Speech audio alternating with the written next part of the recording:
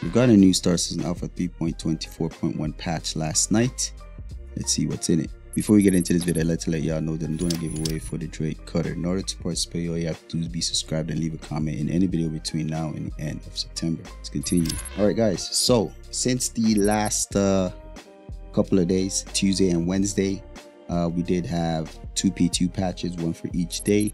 Just gonna quickly go over both of them since we did not cover the Tuesday one. So testing focus for both of them remain at stability and bug fixes, as well as the Argo Atlas. So for the very first patch that dropped on Tuesday, they made updates for ships and vehicles. It says the Argo Atlas, it says they slightly increased the Atlas sprint speed, which is good. Added a new collision detection for the Atlas tractor beam to help avoid cargo colliding with assets when being picked up and placed. I didn't notice this issue before, so hopefully this is fixed now.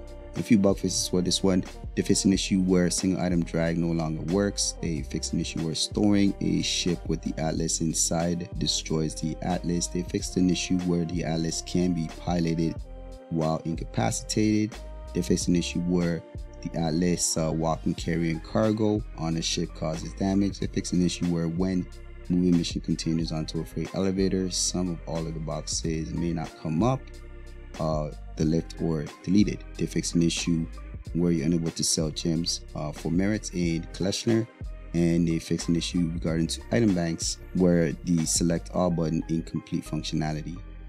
Along with that is one server crash fix. So now on the Wednesday patch, which was last night, they dropped another 3.24.1 patch where the test and focus remains the same. They made an update under gameplay where the collision damage is now prevented from tractor beam entities.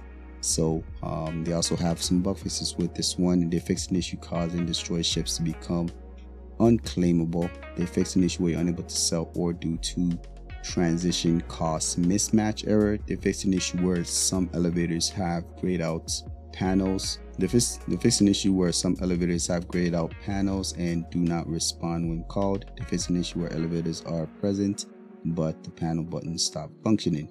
They fixed an issue where the medium ground vehicles can be spawned in a small size personal hangar and will not let the small hangar spawn medium ground vehicles. They fixed an issue where the vehicle cannot be retrieved while the Argo Atlas is in the hangar. Elevator should not be stored. They fixed an issue where EVA that is playing the standard death animation. They fixed an issue where when an instance hangar is assigned an exit door, the external door does not open properly. They fixed an issue where the Atlas gets stuck on collision traversing from vehicle interior object container down an exterior ramp. Along with this is an Atlas client crash when using visor swipe or Mobi glass. They fixed 3 client crash fixes as well as 1 server crash fix. Before I let you go, I'd like to let y'all know that my organization Phase 1 Industries now recruiting new and better players. If you're interested, you'll find a Discord in the description down below. Don't forget to leave a like, subscribe. I'll catch you guys on the next one.